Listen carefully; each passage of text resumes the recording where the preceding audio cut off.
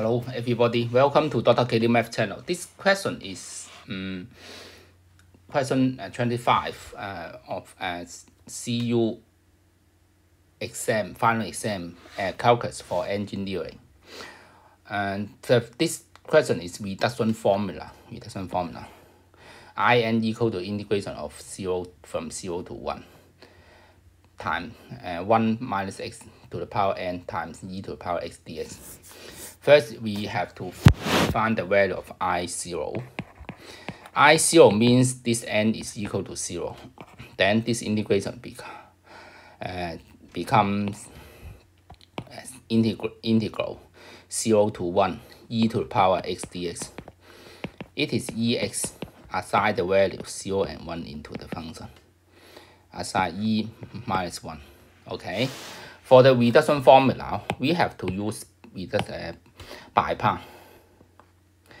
By part, let let u equal to 1 minus x to the power n. dv equal to ex dx. du equal to n 1 minus x n minus 1, and minus negative sign here dx. v equal to ex. Then in equal to ex times 1 minus x to the power n. Assign the value 0 and 1 into the function. And here, second part is plus x. This multiplication of this term, product of these two terms.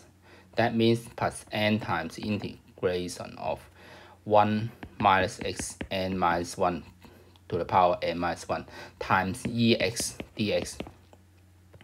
So good. Why? Let me see.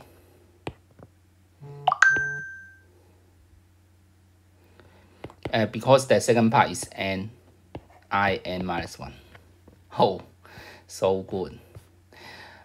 Oh, I finished the second part. Okay, for the last part, I3 we can use the reduction formula minus 1 times 3 I2. And then I2 equal to minus 1 plus let me see, 2 times I1.